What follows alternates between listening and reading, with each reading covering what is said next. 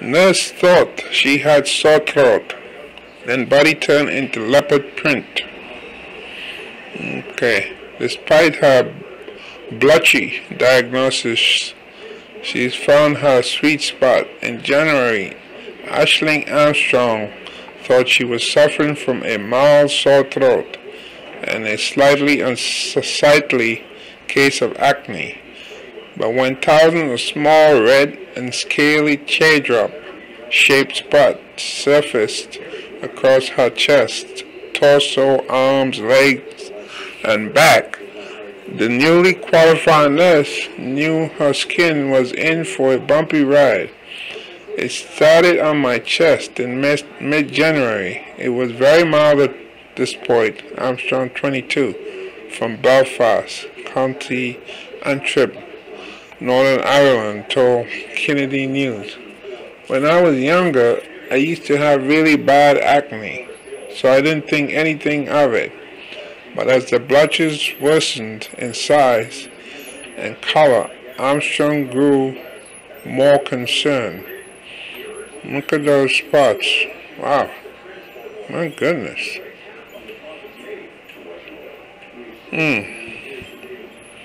So she thought she had a sore throat. My mom came up to Belfast the following week and asked to see my back, and I hadn't seen it myself. And she said, "Aisling, your back is completely covered," she recalled. And when physicians weighed in on the matter, the prognosis sent Armstrong into an emotional black hole. I went to the doctors, and they diagnosed me with Guttate psoriasis, which got me down a lot, she said. Adding that her medical advisor said the sore throat likely caused the sudden rash. Guttate psoriasis is a skin disease common in children and young adults, which often erupts after an infection, like strep throat, per the Cleveland Clinic. The flare-up isn't a chronic condition and usually goes away on its own after a few weeks.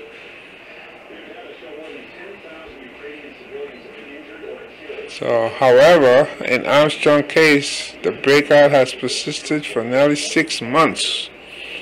But on Tuesday, she revealed to her more than 400 TikTok followers that after 5 sessions of treatment, her blotches were finally beginning to fade. The recovery comes after Armstrong's nearly unbearable term of embarrassment. At the beginning, it made me very angry and a wee bit insecure, she said. I was covering myself constantly. I was wearing a North Face coat when the sun was shining outside and was just really embarrassed by the whole thing. I just didn't want anyone to know about it, so I was constantly wearing jeans, jumpers, and just anything to cover it. Wow, that looks terrible. But when the rose-colored blotches began appearing on her cheeks and forehead, Armstrong knew she could no longer hide her spotty shame. It came onto my face, and that's when I was like, I can't hide this anymore, she remembered. Shortly thereafter, Armstrong decided to unveil her skin to her social media subscribers on TikTok. I was just sitting in my room one night, and I was like, should I talk about this? I'm just sitting here, fighting with myself, and it's making me more stressed. Not telling anybody and hiding it, she said. On Easter this April, Armstrong boldly shared a video of herself right there in a halter crop top, which failed to hide her blotchy red marks. And she's so glad she did. I posted it, and it's literally the best thing I have ever done in my life. I feel so amazing about it, she said, adding that her TikTok followers have since relentlessly lavished her with love and support. My confidence has skyrocketed. I can't even describe it. It's amazing. I feel really powerful. And that self-esteem boost has helped mitigate the sting that comes from passerby shamelessly gawking at her leopard printed skin out in public. The blotches are everywhere. My ears, face, the bridge of my feet, legs, hips, bum cheeks, everywhere, said Armstrong. I get people staring every day. I honestly don't care anymore. I am so past the point of caring. The question is, will this go away? The spunky brunette added, what I thought to myself one day when I was walking back from the gym. I was just wearing a wee gym set with shorts. If you actually do look at it, it kind of looks like burns. So I understand people staring and probably thinking, oh God, what's happened to her? Is she a burns victim or something? I've thought like that as well. And whenever the demons of insecurity unexpectedly resurface, Armstrong fights back with poise. Sometimes if I see a large group of people walking, sometimes I'll put my head down, but I do try my best to keep my head up, she said, noting that her newfound calling to normalize the beauty of her condition is her motivation. So this is out of Ireland.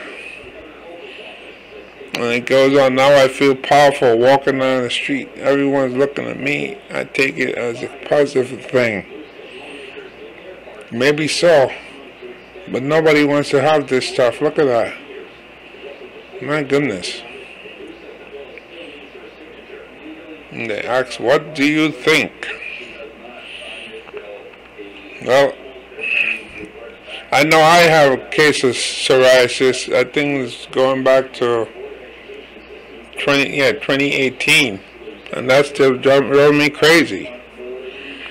Itching like crazy, but not like what she has. And I had to go to a dermatologist and get treated with, it was like a type of X-ray light. Yeah, no, a UV light. Like different sessions.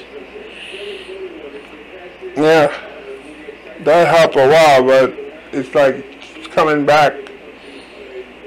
And then I went to Mexico. I got treated in Mexico. And that made a difference. Going down to Mexico. But here in the U.S., they have all these different things that put you on different drugs and so forth. I think it's more about making money, coming back, seeing the doctor, you know, because insurance paying for that every time you show up at the dermatologist's office and so forth. I went to Mexico once.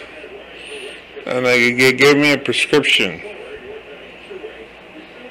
And that made a difference, believe me. Like in 2 nights' time, I was able to sleep while in Mexico. And Mexico is a hot country. So just keep that in mind.